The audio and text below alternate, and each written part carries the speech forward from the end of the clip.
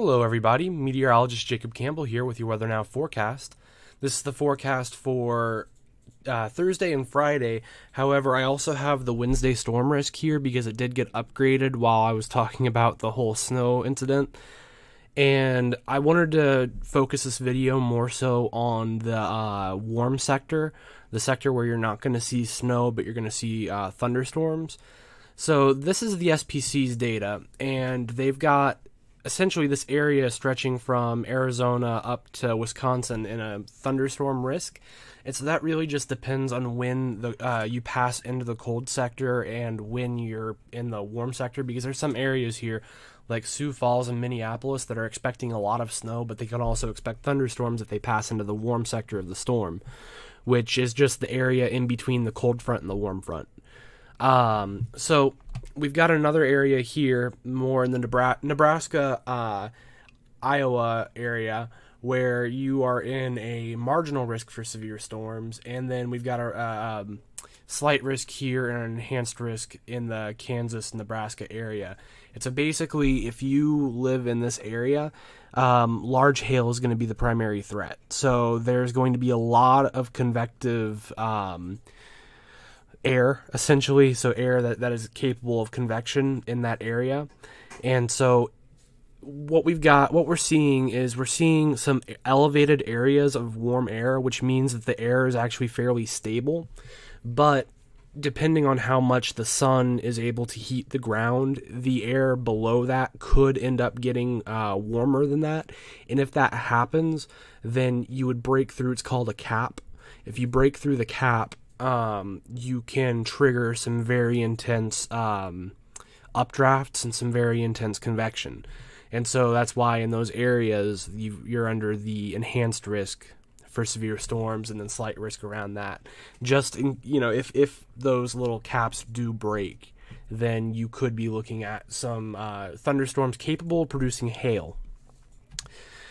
Moving on to Thursday, we see that entire severe storm risk shift to the east, and we've got a slight risk of severe storms just west of Indianapolis, in Evansville, the Gary, Indiana area, and then just south of Chicago, whereas in the areas around that, the St. Louis, Chicago, Indianapolis area, you guys are in a marginal risk of severe storms.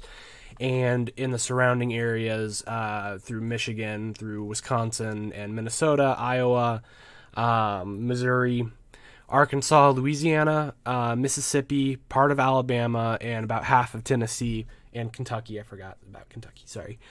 And Ohio, you guys are in just a thunderstorm risk. And so the largest risk with these storms is going to be very strong winds. And I'll show you a radar, HRRR, a high resolution rapid refresh, model, here in just a couple of minutes. But very strong winds are the primary threat here. There's not a whole lot of convective cape, so you're not going to see some storms that produce a lot of hail, and you're also not going to see tornadoes in this. You may see a couple, and wind is also a small threat. I think it's a 5% threat, whereas not wind. Hail, I think, is a 5% threat, whereas hail is at a 15, I believe. And so if you live in those areas, you can expect some very strong winds. And it's just in the way that this storm is moving and how the upper level air at about the 500 millibar level is acting. We've got the little trough that the little short wave that's really triggering this snowstorm, the winter storm Wesley out in the Great Plains. Essentially, this area is now on a accelerated side of that short wave, so the winds are very, very powerful up there. It's almost causing like a little jet stream, and so it's just channeling air through this area here, and you'll see on the radar how the storms are gonna work on Thursday. So going into the day on Friday, there's another system, another little shortwave forming out near Dallas, and it will be making its way through the country for the rest of the week, or for this weekend. And this is the next big system that I have my eye on. So I will keep you all up to date. This is Friday, by the way. I'll keep you all up to date on what this system is doing while watching Winter Storm Wesley to see what that's doing. But this is going to be the next big story. It looks like Louisiana, Mississippi, and Arkansas may be in the crosshairs for this storm. So like I said, I will keep you all up to date.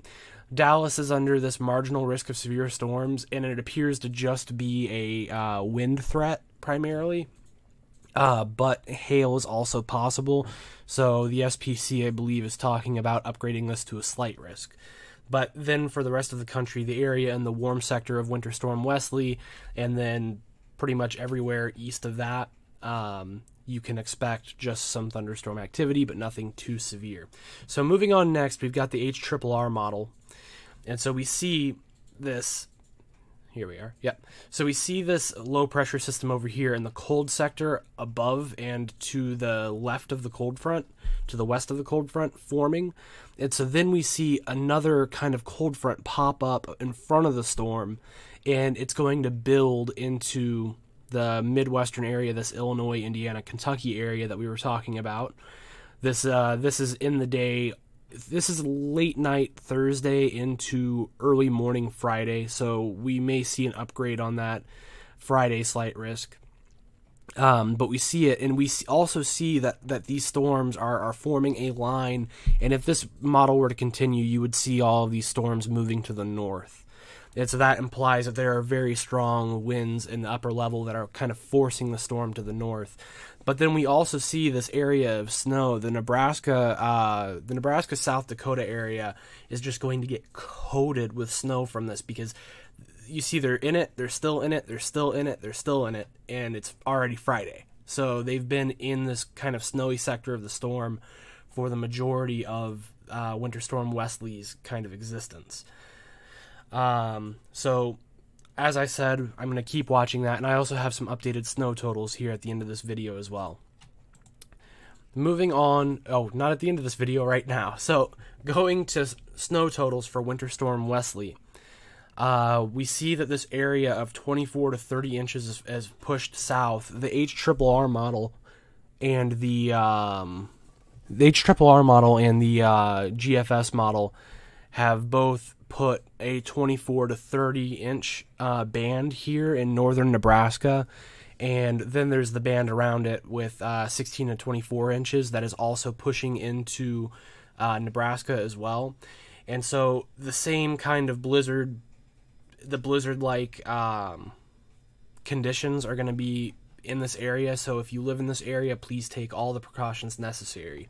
That's the main update. There's not really very much else to talk about, although except for Iowa has been, actually a large portion of Iowa has been lifted out of a snow risk because it looks like they're primarily going to be hit by the warm sector of this storm. Moving on to temperatures, these are the high temperatures on Thursday. So we can clearly see where this is. This low pressure system, Winter Storm Wesley, is kind of, he's kind of sitting right here on the edge of Nebraska and Iowa, and so you can see the warm front here. It means warm air behind cold air, and this is where this is where a lot of snow and rain is. And then we see the cold front here, which behind the cold front you'll see some snow, and in front of the cold front you'll see thunderstorms. And so you can really, it's very well defined because cold front is cold air behind warm air, and this is almost like a textbook low pressure system. And so we see areas in the Great Plains being affected by this blizzard in the 20s, and parts of it maybe getting in the teens, although that could be an anomaly. And then if you live right on those fronts, 40s and 50s. If you live right in front of those fronts, it almost goes directly from 50 to 70. Like, look here. If you look at the interior of Kansas, the temperatures are in the 20s, but then if you go almost the entire state's width into Missouri, you've got temperatures in the 60s and 70s. So this is a very, very strong cold front pushing air from, essentially this low pressure system is yanking air down from Canada in order to fuel the cold front. And so you've got extreme lows over here and you've got extreme highs over here. And so it's pushing, it's essentially just allowing for this very strong system to move through. And then if you live in the south, you guys are doing pretty well. Parts of Texas itching up into the 90s.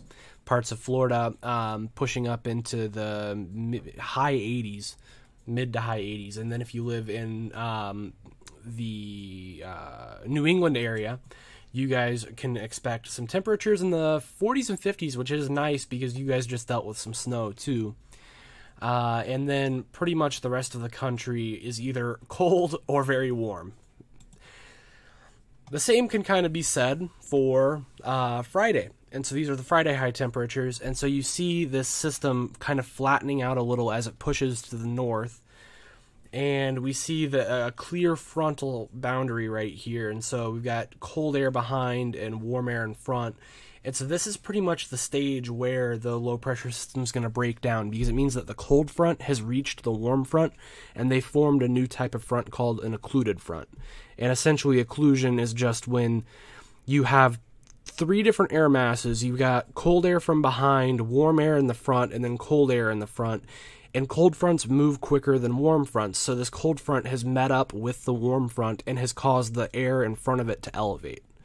So it's forcing convection in between the two fronts, and it's the first stage of the low pressure system dying. So we'll see the snow kind of subside, and we'll see these cold temperatures kind of push their way back up into Canada again and leave the United States alone. Temperatures throughout here are already starting to warm up a bit. We see less of those 20s and more of those 30s. Even parts of Minnesota and Wisconsin warming back up into the 40s. However, that being said, all these areas that experienced this heavy snow, as it warms up, it's going to melt, and you could see flooding in rivers downstream. You could also see flooding anywhere that there was a significant amount of snow that melted. So that's a definite threat that you need to worry about.